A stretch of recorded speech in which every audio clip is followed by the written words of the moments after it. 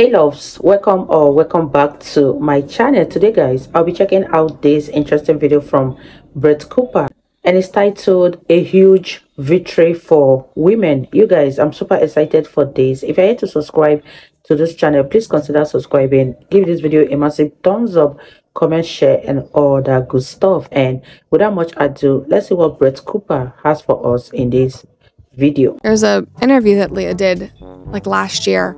He was like, you can't say that you accept me as a trans person and then not let me compete in women's sports. There's that other one where Leah's up on the podium and all of the girls are down at like 4th place and they're hugging each other and Leah's just standing by himself. And Matt responded and he was like, "You're absolutely correct. I don't respect you. I don't believe you, and you shouldn't swim." Welcome back to the comment section. I'm Brett Cooper. Last month, we did a couple of actually uplifting videos about the state of the world and how it feels like the pendulum is slowly starting to swing back to normalcy. We talked about the frat guys pushing back against the literal Antifa on their campuses and holding up the flag amidst all of the protesters. We talked about Target limiting their children's Pride line and Trump absolutely blowing Biden out of the water on TikTok, which is just insane. There is just a lot of good stuff happening. And today, we have yet another that we need to talk about because there has been a huge win for common sense. Leah Thomas, aka the country's first transgender D1 NCAA champion, has been barred from qualifying for the Olympics to compete against women, which is just incredible news. If you had asked me 2 years ago if this would have happened, I genuinely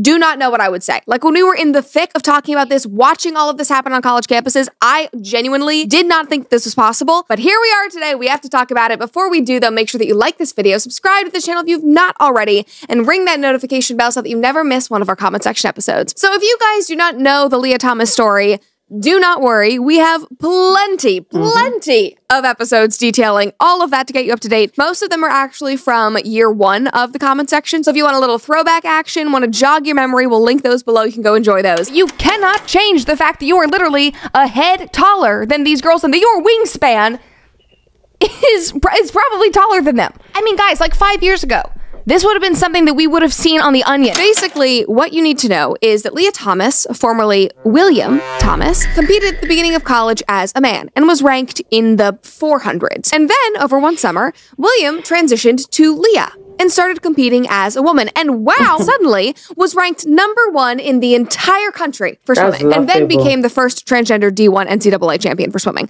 Here is a side-by-side. Here's William ranked 462nd in the country. And then Leah, wow, somehow, apparently just became so much better at swimming and became ranked #1. So, how do you like my swimming? And one cool fact about Leah and this whole story is that Leah's transition and subsequent victories was actually a very important hero's origin story, because tying with Leah and then being told that they were choosing Leah as the winner over her was the incident that inspired Riley Gaines to start speaking out and start her work in protecting women's sports. And here they are with Leah on the podium above her, even though they tied down to the 2nd. And I don't know if you guys have seen this photo before, but it is just so iconic. Like, I love the fact that Riley did not even try to hide the way that she was feeling. And that is exactly what you should be doing in moments like these. You should not feel like you need to be silenced. You should not feel like you need to hide the way that you're feeling.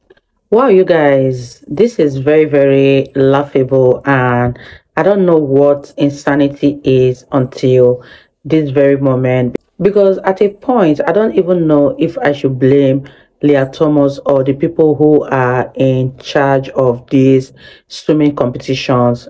Like, how did they get to accept Leah Thomas into competing in women's sport? Because first of all, Leah Thomas is way taller than these women, and coming all the way from the 400th place as a swimmer to becoming #1 is just laughable. That is to tell you that the strength of a man and that of a woman is totally different. And putting someone like Leah Thomas in the midst of women to compete against them is totally ridiculous. That is rubbing it on the women's faces.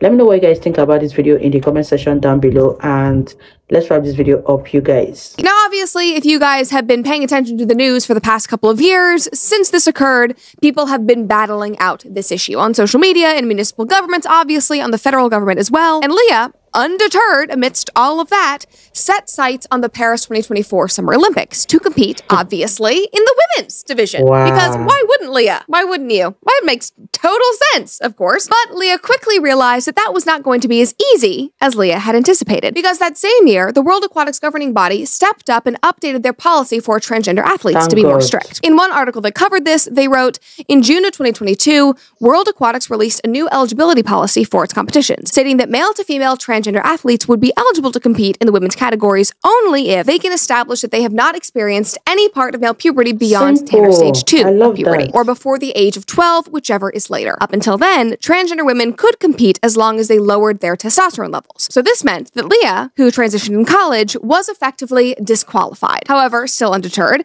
Leah hired lawyers and went to court, specifically asking the Court of Arbitration for Sport to reject the World Aquatics new policy in the name of inclusion, of course, because what else? What else in 2024? Here's a headline about that from January of this year. Swimmer Leah Thomas challenges World Aquatics transgender rules. And yesterday, guys, this is the big news we have to be updated on. Yesterday, the CAS announced their ruling. Denied. All of it was denied. Here's a headline from yesterday. Transgender swimmer Leah Thomas loses legal challenge in CAS ruling. Oh no.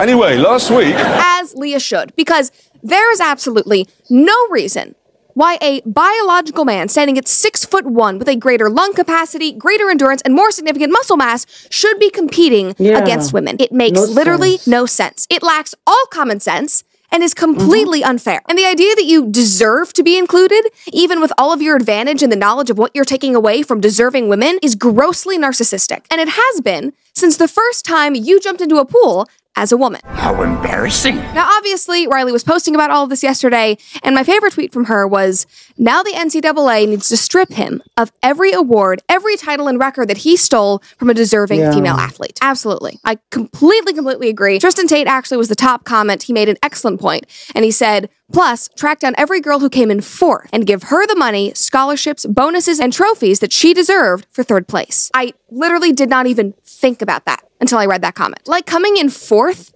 behind Leah Thomas is more heartbreaking than losing first or second, in my opinion, because like he said, those girls didn't even end up on the podium. These women were sidelined because this culture was too afraid of a small mob in the diversity police to stand up for them and their accomplishments. Not anymore. One man commented and he said, a win for women and a win for my daughters. This is such a glimmer of hope that common sense is truly returning. That the mob that pushes this dangerous gender ideology has finally gone too far and has pushed people over the edge. I think people are waking up to the realization that bending a knee to this issue isn't the nice, progressive, or inclusive thing to do. They are seeing that it is actively anti-woman in every single way. And obviously, there's a lot more that we have to fix, starting with Biden's absolute butchering of Title IX, but this is already an incredibly strong start.